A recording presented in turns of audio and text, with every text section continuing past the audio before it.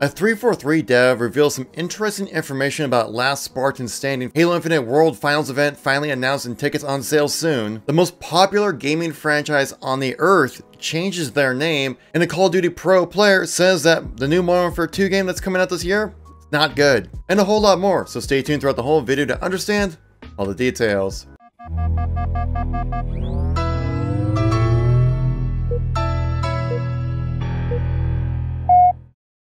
So if you're like me, you've probably been playing a lot of Last Spartan Standing for Season 2, and if you have the extra lives, you tend to actually spawn in pretty bad locations towards the end of the game. You can see an example right here, where I spawned outside the circle and started taking a lot of damage and started really kind of freaking out, like, oh god, I need to get in as soon as possible. Well, a 343 dev recently went onto Twitter to provide some information about Last Spartan Standing. I think it's crucial for everyone to know for the game mechanic of how to actually survive these pretty bad situations, to be honest. 343 dev here says that there's a Last Spartan Standing PSA. If you spawn out in the danger zone, you take 75% less damage from the zone until you either deal damage to another player or enter the safe area. Now, looking at this clip I just showed you of me playing the game where I basically spawned outside the circle, technically I spawned inside the circle here. So you can see that when I go out into the circle here to kind of get back into the level field of play, well, then I start taking that normal damage. But if I spawn outside the circle, then it's really not that stressful, which is a good thing to know about when it comes to playing Last Spartan Standing, because that's kind of one of the awkward things about this mode, that if you're down to like the final like 2 players like I am in this situation and you both have extra lives, you will spawn out in the circle. So it's very important to know that, so when you make your way into the field of play, that you don't overextend yourself or don't start shooting right away because you're panicking because you're taking damage. Be patient, know that information, and kind of play to it towards your advantage kind of thing right here. But you can see right here, now I spawn outside the circle once I spawn back into this match, and you'll see that my health bar is actually drastically reducing a lot less, like far less bits are going down. But I just kind of had a bad spawn in this situation, so I didn't really get the kill there, sadly, but it's good information to know about Last Spartan Standing. The 343 developer here does go into why this situation happens to give us a little more context of why people spawn in the danger zone when it comes to playing this mode, saying, naturally, I don't want to spawn you in the danger zone, but forcing spawns into a shrinking playable space can give you a fish in a barrel experience, especially late game when it matters most. Tried that. Trigger frowns. What's there pulls you nearer the edge, plus reduces punishment instead. So I think this is a good compromise for the mechanic that they have, because usually when it comes to normal like battle royale kind of game modes, right, either you lose all your respawn mechanics or the ability to respawn is removed. Like we have in Apex Legends, right, you have those little locations where you go to station to respawn people, usually towards the end of the game, like with the last few circles, there is no respawn ability. And also with like Warzone, right, for Call of Duty, that the gulag closes down, I believe, after like about 20 or 30 players or less or something like that in the match. So this is why we kind of experience this in Halo and not in other kind of BR type game modes. Of course, we'll have to wait and see if we experience this with the supposed Tatanka mode, which is going to possibly be a battle royale, which I highly suspect it to be announced, or like some kind of big game mode that Certain Infinity is working on, Project Tatanka, going to be announced next month in June, guys. That's when all the big game announcements happen. Now, definitely will cover that in depth on the channel once we get some good information about it. Now, I'm sure many of you remember this roadmap right here. This is the HCS roadmap for the entire year. We finally got some information about the HCS World Finals happening in Seattle on October 20th through the 23rd. Head of HCS Tashi hit up Twitter saying that Orlando Major is going to be from September 23rd to September 25th. It's going to be at the Orange County Convention Center, and the Halo World Championships is going to be October 20th through the 23rd at the Washington State Convention Center. Now, I'm from Seattle. This is where they hold PAX. They're expecting this event to be big. It's going to be a really awesome event. Previously, they had like a local event that was kind of a little bit smaller, but still pretty good size. They did that for the like 2018 finals, and they also said that tickets for both will go on sale in June. That's next month. So if you want to make it to the HCS World Finals, which guys, if you haven't done that before, trust me, going to an event is a ton of fun if you're a Halo fan. You definitely want to check it out. It's so much more than just watching competitive Halo, and also gives you a chance to kind of meet up with the community as well. I will 100% be at this World Final since I'm only like 40 minutes away from the venue, so I'll definitely be there. And of course, once these tickets do go on sale, make sure to make a video about it, guys, so you all know about it to stay inside the loop, or I'll make a channel post on the channel here. So just make sure you subscribe to keep yourself up to date with everything going on with Halo. In other gaming news, Call of Duty Pro player Censor right here actually has some insights about the new Call of Duty that coming out this year, Call of Duty Modern Warfare 2022. And from his sources, he says the game is trash, but let's take his word for what he says exactly here. How we feel about MW2? So from my sources, the game's shit. That's my sources. I'm not leaking my sources, but I heard the game is shit.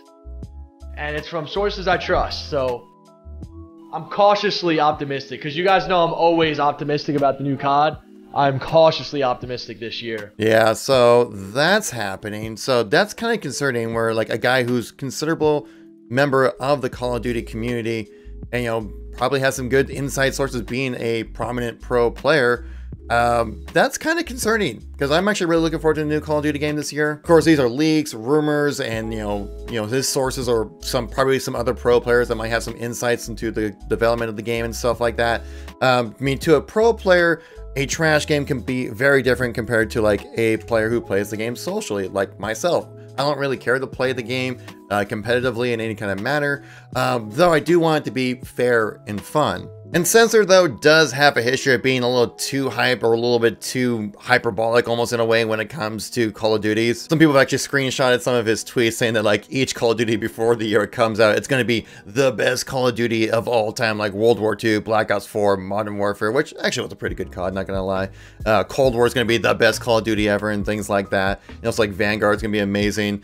But hearing him being cautiously optimistic is certainly a bit concerning. We did cover this previously, that it looks like we will be getting a reveal of Call of Duty most likely next month, probably more campaign related, as you typically do with the news cycle when it comes to Call of Duty. And of course, once we get some good information, I'll share with you guys here on the channel. Now, the most popular gaming franchise on the earth of all time, most money revenue, biggest name of all time, FIFA Sports from EA is changing the name to EA Sports FC, mainly because FIFA, which is like the biggest organization that helps, you know, run the soccer leagues out in like international leagues and stuff like that, they wanted a lot of money to say FIFA on the box. I mean, reportedly, FIFA wanted $1 billion every year for 4 years to put FIFA on the box. Now, to the equivalent of saying, like, for you US fans, playing like an NBA game and it doesn't say NBA on it. Of course, EA does get away with this with football, calling their football games Madden. EA themselves, so take it at their word, because EA is not that trustful when it comes to their PR stuff, but they do say that everything you love about the game will be part of EA Sports FC. The same great experience, modes, leagues, tournaments, clubs, and athletes will be there, which is very important, because when it comes to these sports games, like, you want to play as those players that you know as, and if their names are not licensed to that organization like FIFA, then you'd be fine. With other games like with the NFL and also with the NBA, they have their names tied to the brand of that league, so that's why it would be really important to make sure they maintain the integrity of that. But it looks like EA won't really have a problem with that, saying that like Ultimate Team, Career Mode, Pro Clubs, and Volta Football will be there as well. On top of the 19,000 players, 700 plus teams, 100 plus stadiums, 30 leagues, and things like that. So it sounds like it's going to be essentially the same game, but, you know, with a different name. And with a big change like this, the CEO of EA, Andrew Wilson, also chimed in on this, saying that FIFA, for the soccer game that they put out, was really just 4 letters on the box. That's all he really said. And he basically said that I would argue that this may be a little bit biased, that the FIFA brand has more meaning as a video game than it does a governing body of soccer, which is a little bit of a jab right there to FIFA, being like, yeah, you're trying to charge us $1 billion a year just to have your name on the box. Screw that, I'm gonna do my own thing. And that kind of would make sense when it comes to the EA side of things. In some YouTube gaming news, because you're on YouTube, you're probably into gaming if you're watching this stuff right here, that channel memberships have the ability to be gifted for live streamers, just kind of like how gifting subs is on Twitch. It sounds very similar to the YouTube membership gifting ability now, which is absolutely huge. It's a huge source of revenue for streamers to be able to have people who are willing to gift memberships or subs to the channel. This is an absolutely huge step forward. And the global head of gaming creators for YouTube went on Twitter also saying that you get a 70-30 revenue split for creators, which is really nice compared to Twitch's 50-50. That's 70-30 right now is for revenue for the partner channels on Twitch, but the recent rumors are that they might lower that down to 50-50 on Twitch. So 70-30 revenue split, I mean, People are gonna go where the money is, and if you've built up your YouTube channel, if you're a streamer, that's gonna be looking quite nice, honestly. Also, the ability to bulk purchase different memberships for like 1, 5, or 20 gifted viewers at one time kind of thing. So YouTube genuinely taking their streaming service very seriously. They're not just buying out the big name streamers out there like Him the Tatman, Dr. Lupo, I believe Valkyrie is also on YouTube now as well. And it's great to see Twitch is getting some legitimate competition when it comes to the live streaming area, because right now it used to be just Twitch pretty much. Like Mixer tried, they failed, but YouTube seems to be doing all right for themselves. And it'd be quite interesting to see what other kind of features they decide to pull off. Obviously, Twitch is much more feature rich when it comes to the experience as a streamer. YouTube also recently added in the ability to raid other streamers like you can on Twitch, but the thing is, it's very convoluted, very complicated. We're on Twitch, it's just, you know, raid, go. On YouTube, it's much more complicated. You kind of have both approval from both channels and things like that. It's a hassle, but at least they're getting there though. In some non-gaming news, but some good stuff, because I'm sure you're all Star Wars fans, pretty much everybody is, right? That the Ahsoka show, which is probably the most anticipated bit of media I am looking forward to in the next probably like last 3 years or whatever since it was announced, the original series has started production. They started filming on May 9th. So it's still slated to hit the streaming service of Disney Plus early 2023. So we still have quite some time, basically a year, until it actually releases. But I'm really looking forward to this. We also have the Obi-Wan show coming out this month, which is going to be awesome. As someone who ended up being like a huge Clone Wars fan because I wanted to see more Ahsoka, and my wife as well, after watching the Mandalorian episodes, we watched the entire series of Clone Wars because it's awesome. And it basically is like Ahsoka's story throughout the entirety of that show, which is really cool. So if you want to get some good backstory before jumping into the show, absolutely watch Clone Wars. Trust me guys, it's worth it. I do believe I'll have some ties into the Star Wars Rebels cartoon as well. If you guys remember when you saw Ahsoka in The Mandalorian, she, you know, clashed swords with the guy and said, "Where is Ezra?" Ezra was the main character in Rebels. Wherever Ezra is, that's where Thrawn is. And so it is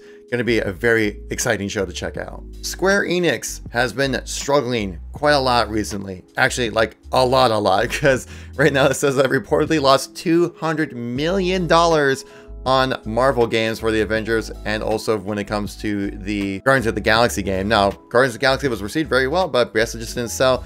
You know, the Avengers MMO game that they tried doing like a live service with, it just wasn't a good game. They've kind of killed the service of the game too, and it's just a shame to see that something like that happen, as well as another game, Babylon's Fall. You probably didn't hear about this game because basically nobody is playing it. It was recently launched. It's supposed to be another like MMO RPG kind of live service game that Square Enix was trying to do, and this game also kind of flopped as well. I mean, like, really flopped. Where the overall peak was just over 1,000 players on Steam, and then with a 24-hour peak of 45 players playing. There's even one point right here, 0 people were playing Babylon's Fall at some point.